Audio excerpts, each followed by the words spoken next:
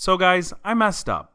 Buying a salvage Ferrari with what I consider mystery damage sight unseen was a pretty big risk, one that I thought paid off when the car effortlessly moved off the transport truck. That is until I heard this noise.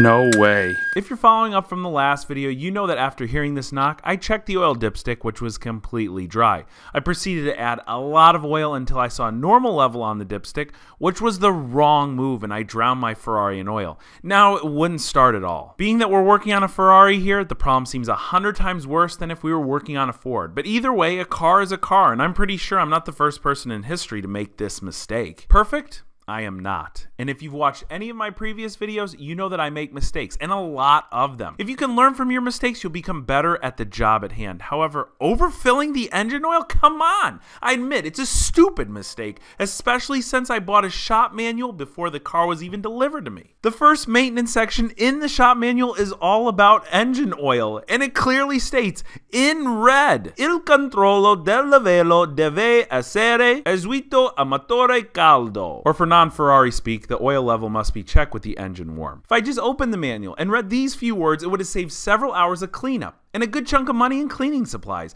Mind you, this is only 2 lines out of nearly a 1,500-page shop manual, which should definitely come in handy with the other problems that pop up on the Ferrari. These shop manuals are awesome and they're cheap. The one for my Ferrari was only 20 bucks, and it's the same information the techs at the dealership use. They're amazing for in-depth repair, like the timing belt section here with the pictures on this specific Ferrari, something I'll be inspecting very soon. And they're great for a new DIYer who just wants to start with some regular maintenance on their car. If you could use a shop manual for your own car, be sure to check out EMO simply by clicking my link in the description box below. It's where I get all my shop manuals. They're available for pretty much any make or model, and like I said, they're inexpensive and they've saved me a countless amount of hours while working on cars. Now, after the oil change and all the engine bay cleanup, it's time to try again. This is the moment of truth.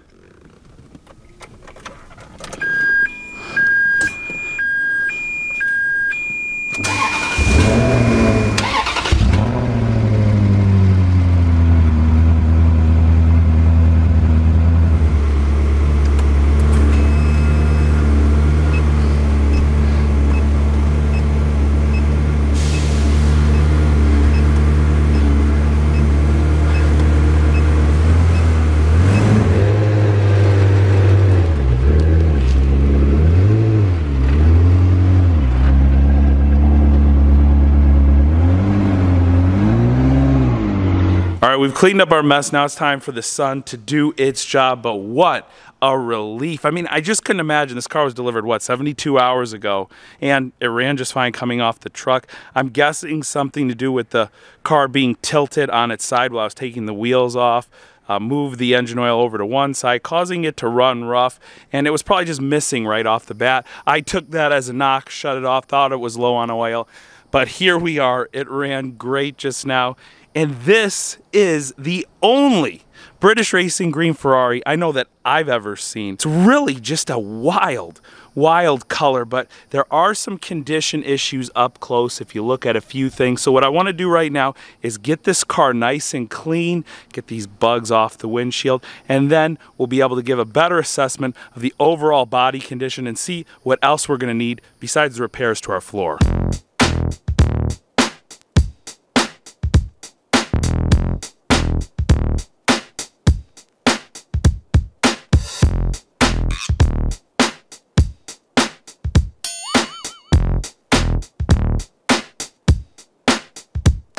The hood looks pretty good even just a few feet away, but this thing sustained quite a bit of damage. If you go and look underneath, this body shop might have done a little bit of disassembly. Why they would have taken the hood prop rods out, I have no clue, but they're both missing. So somebody had to have just thrown this hood up as hard as they could, and look, it bent it up. Right here in the corner, this probably hit down here on the windshield. This hit on the wiper arm, it's bent in here. It's creased in along the side where it just folded a little bit. We got similar damages here on the passenger side right here, right here. This whole hood needs to be reworked, and it might be tough to do so because it's made out of aluminum, although they are doing aluminum body panel repair. It's just that there is a body line that goes across the entire hood where we have a lot of our damage. So it'll be interesting to see if I'm gonna need a new hood or whether this one can just be reworked. Now check this out.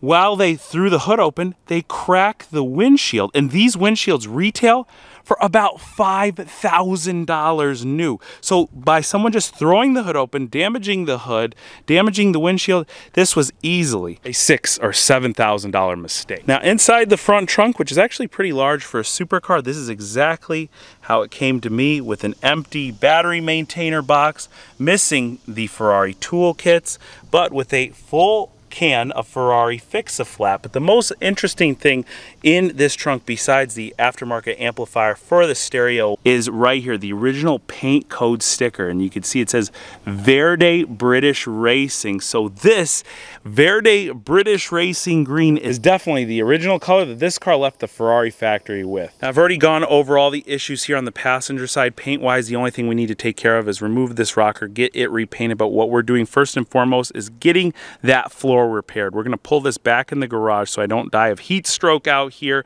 We're going to clean up the interior a little bit and start disassembling things. But first, I want to see if the top actually works. I haven't tested it yet. So we've got power on in the car, and sometimes on convertibles there's latches, you know, right underneath the mirrors. I don't see anything like that. I think all we got to do on this car is pull this button down here, which is not secured down very well, but it's doing something.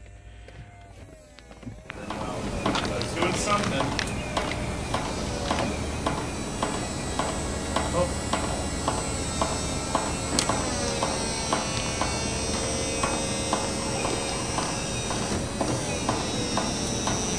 Check it out. Wow, this car looks phenomenal with the top down. And I'm glad we did put the top down because we need to get rid of all that nasty dirt right there. And with the top down, it will make it much easier when we pull our seats out. This car is so weird with this immobilizer system. All right, all right, all right. All right, let's try that again. Now it doesn't want to start. Foot on the brake. What is going on? All right, here we go again. Foot on the brake.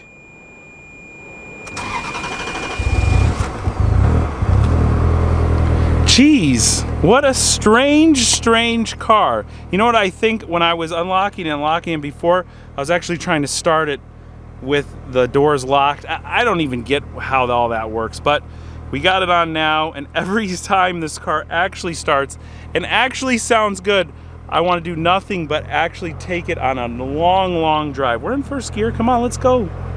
Uh-oh. Now there's no power. I'm putting my foot on the gas, and my foot is almost all the way down. It's not moving. Oh, geez. Here we go again. Oh. There, it's in neutral. What just happened? So strange. Here we go. It's in first gear.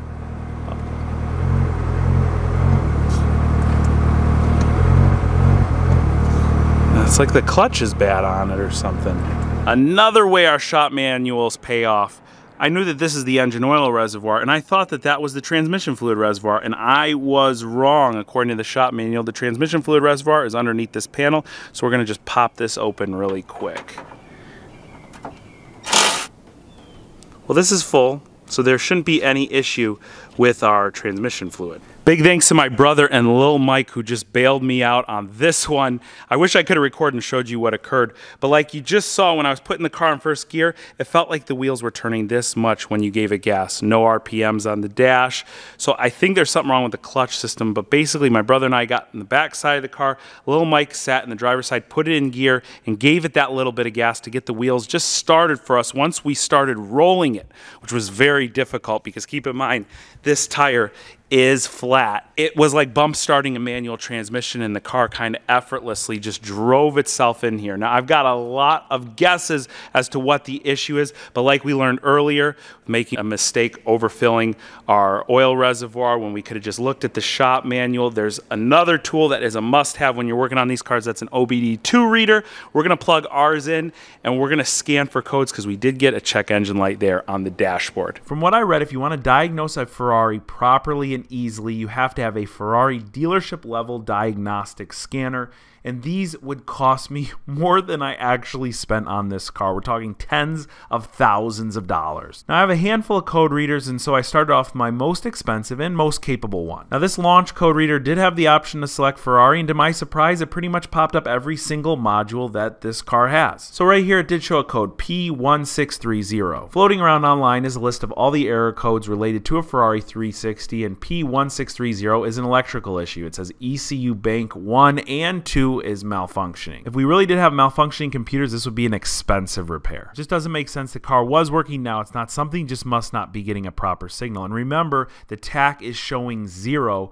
when the car doesn't work. Now, I swapped my most basic code reader, which is really simple, just to access live data. And if you look right here, it does show that something in the car is receiving a signal showing the car's idling at 1200 RPM, even though the tachometer is at 0. Well, I'm no Ferrari mechanic. There's got to be an electrical communication issue somewhere, and a lot of the electrical components are actually located behind the seats in this car. Right now, it's a great time to start disassembling. Everything here on the passenger side, I've already started by taking out that nuisance glove box that was stuck open, and we will work on that at another time. But I'm going to disconnect the battery. We're going to take this seat out, and then right back here is one of the 3 fuse boxes that's in this car. Now, that code that we did get, it is electrical related, so there's a chance that maybe it's just a blown fuse, although it's highly unlikely. We'll check that out once we get all of this torn apart.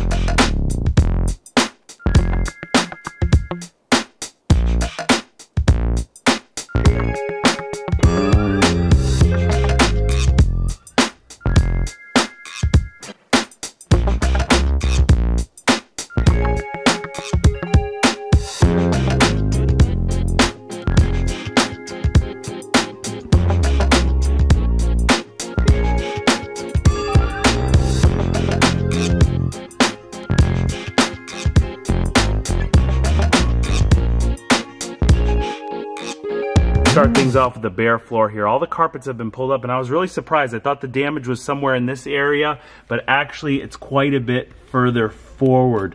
Can you see right there that cracked aluminum brace there? This is going to be a little bit tougher than I anticipated. I thought that if the damage was right here, we just take a little bit of a hammer to it, push it back down, and weld it from underneath or up top, whatever made more sense. Back there, we've got a little bit of an issue because if you wanted to use a ram to push this down, you know, there's not a lot of room to hammer it. You got HVAC plastic right above you. You'll break a lot of money worth of stuff, and that wouldn't make any sense. So the game plan for this is obviously to strip out the remaining foam. There's a little bit of foam. The main wiring harness for the car runs right where we need to be working. Get that out of the way, and we're going to just have to get the correct hammer for the job to be able to push that back down. It's going to be really close quarters, but I think we'll be able to do it. There is a lot going on back here behind the passenger seat, and this is just half of the engine's brain. The other half is behind the driver's side. And if that weren't complicated enough, this computer runs that side of the engine, and that computer runs that side of the engine. It's all over the place.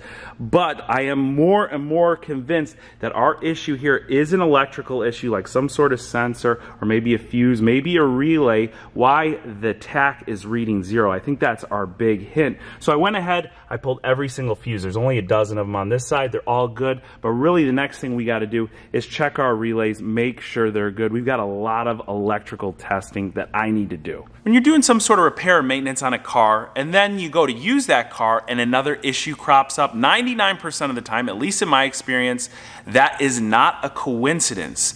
Something I did, whether that oil spillage or taking apart some of the engine bay there could definitely be a contributor as to why the car's acting the way it is now. However, this car did come from the auction with the mechanical and the undercarriage damage. The mechanical damage showed that the car did start, but it did not run and drive under its own power. So that tells me that this is an intermittent issue. Intermittent and electrical issues go hand in hand with each other, and so I've got a lot of diagnosing to do. Electrical stuff is generally right in your face, like a blown fuse or just a loose connection somewhere. But when you've been working on several different things, several hours together, it's best to just take a few minutes off, take a breather, regain your thoughts, because a lot of the times you'll come back to working on the car and you'll find your issue very quickly, and that's what I plan to do. When I come back in a few hours to work on this car, if I figure out something before I'm able to release the video, I'm gonna update you on Instagram. You can go right here or just click the link in the description box below. I'm also gonna be studying up those shop manuals because there might be some keys and some tips in there that might help me out. And if you want your very own shop manual, make sure you just check out the link also in the description box. And I wanna thank each and every one of you for watching today. I'll catch you very soon.